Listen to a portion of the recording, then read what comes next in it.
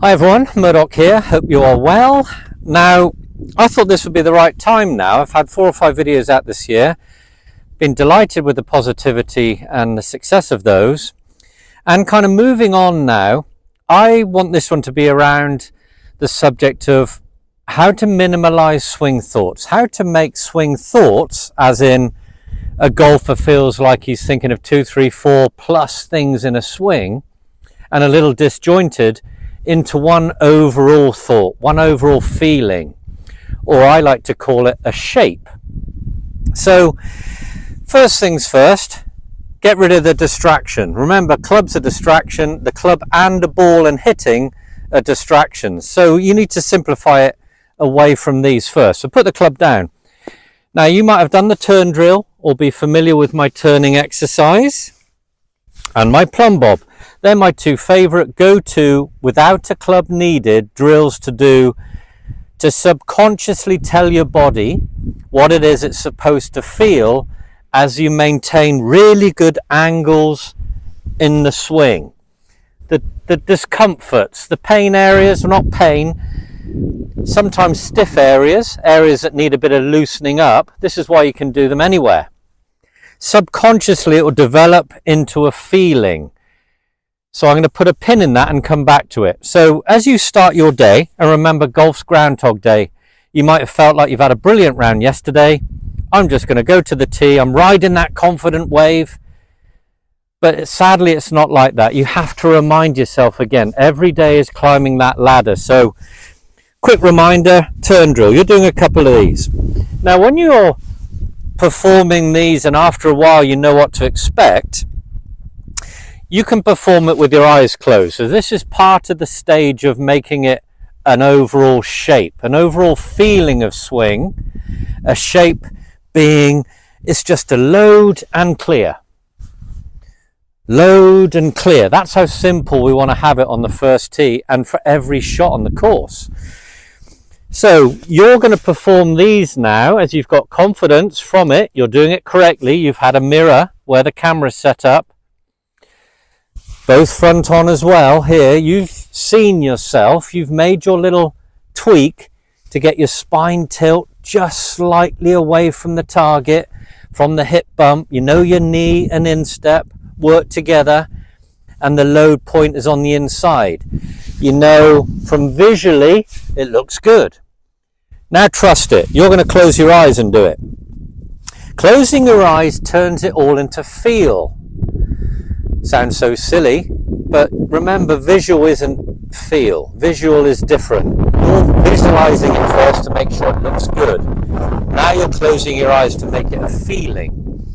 And this is how it becomes a shape.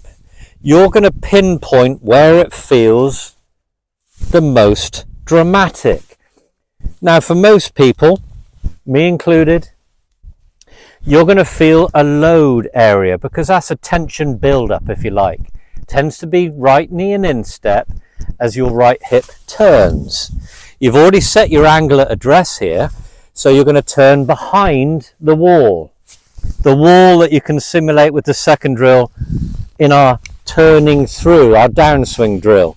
So close your eyes, keep your angles now, and you're looking through your eyelids, imagining a ball there on the ground. So hold those angles, turn around your spine, feel the pressure, and notice or feel the awareness of the left shoulder coming under the chin, or best you can on making a full swing. This becomes a shape. I want you to think of it as wind. Wind, you're just now knowledgeable on the mechanics of the golf swing and you know your load point. You're not shying away from it now. You're thinking of a winding spring. That's your backswing. Wind. And now look down again. Keep your eyes there. Think of the left hip clear, and you're kind of looking over your shoulder. You've performed the plumb bob drill, remember. Your body, you know what to expect with the straining, the pulling up this side, maybe a pinching in your right hip.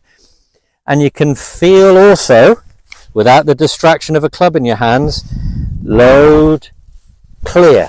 You can feel the footwork.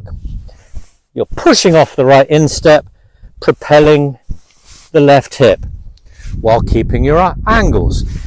So this becomes a shape. You've closed your eyes to minimize any visual distractions, and you're now wrapping it up in a summary move.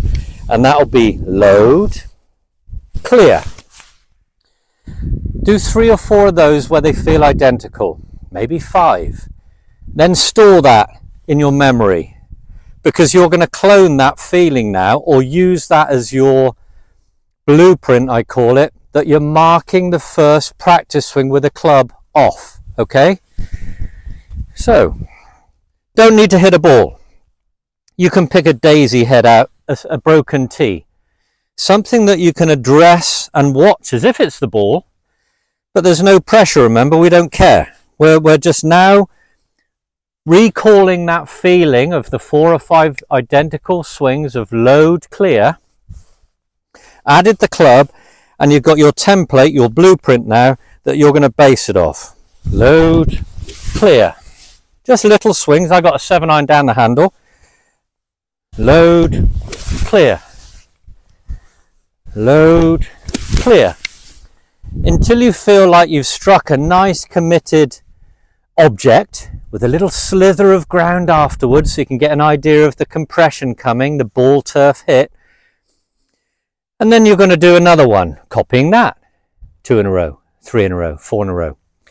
So use this technique while your buddies are teeing off on the first. You've got 2 or 3 minutes to do a quick couple of reminders. Close your eyes, get the load clear feeling, commit to the daisy head, and then you're ready with a lovely blueprint template that you're going to base your swing off. And all full swings you do this way. All right, hope that helps. Simplifies the fluff. You don't need to think about unnecessary things. It is a look and react game. Load, clear. Run with that and tell me your swing doesn't feel more simple. Leave comments down below. Any questions also, I'll happily answer them. And if you want me to make a video on something you're struggling with, I'll be happy to look and make one of those too. Thumbs up if you enjoyed. Please subscribe if you haven't. Share the video if you like. And I look forward to seeing you in the next one. Take care. Cheers.